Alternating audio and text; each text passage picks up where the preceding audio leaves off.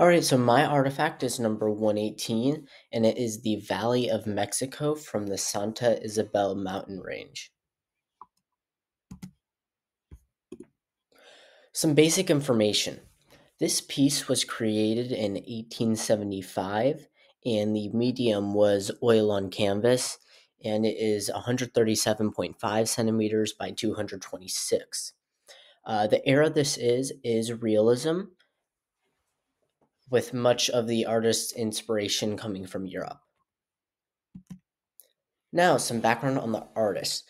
So, Jose Maria Velasco was very famous for his landscapes, and it wasn't just landscapes of places in the world or in Europe. It was specifically landscapes of the Mexican national lands to try and promote ideas of, Mexican identity and nationality. He was very interested in science and mathematics, leading to his use of proportions being very precise, as well as the scale of certain objects being very precise. Moving on to form. So he in the main photo, this is a close up, but in the main photo, he kind of includes this kind of depth and vastness with both color and composition of the piece, with the foreground being kind of right at you and parts of it being lit up, with kind of some of the more outer sides of the painting being a bit darker, leading to your emphasis being on kind of that center portion. So as I just mentioned, it's dark to light in the foreground, and this is a close up of the piece. So you can tell that he uses some very detailed brushwork, much of which, as you can see, is in this kind of realist style. And in the larger painting, not the close up, you can kind of see this atmospheric perspective, which kind of goes along with the clouds and the nature and the color of the sky. It's also, again, like I mentioned, carefully made in scale. So the foreground and the vastness of kind of the hills in the distance are very proportional and made to scale for kind of the all, um, pretty much for the whole aspect of the painting and for the perspective to kind of grab your eye. All right, moving on to content. So some of these points have already been hit, but we'll go over them again. So it is a natural landscape. You can kind of see this, as I was mentioning. You can see that we're standing on the Santa Isabel mountain range, which is the foreground, um, and it kind of slowly drifts off to kind of the horizon with much of the atmospheric perspective with the clouds and the water on kind of the center right and the left side being kind of very prominent in the piece.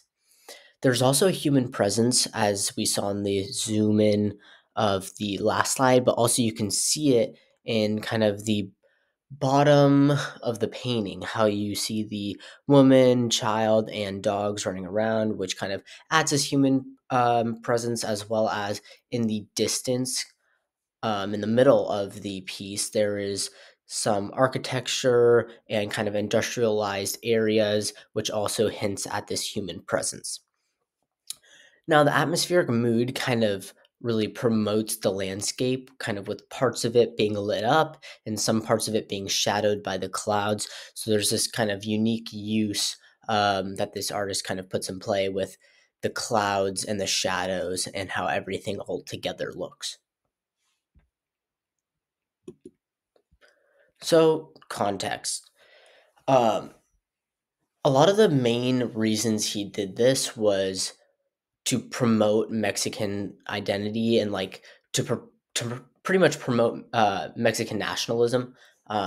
He really wanted to put emphasis on the beauty of the land and kind of show the development of Mexico, especially how society was industrializing very fast. Um, he was also very inspired by Europe. So a lot of his techniques and style comes from classic European, um, I guess, brushwork and techniques.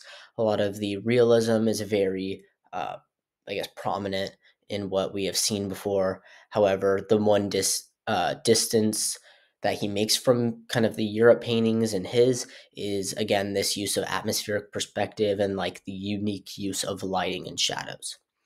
Um, he was a key figure in this, I guess, line of landscape painting. He was really well known for his landscape paintings, and especially this piece kind of put him in the front of these landscape paintings with all the detail and precision that he included in his pieces. Altogether, this is a very well put together and shows ideas about both nationalism, human presence, and others, and it was a very interesting piece to go over at all. This is all we have for right now, and I appreciate you listening to this.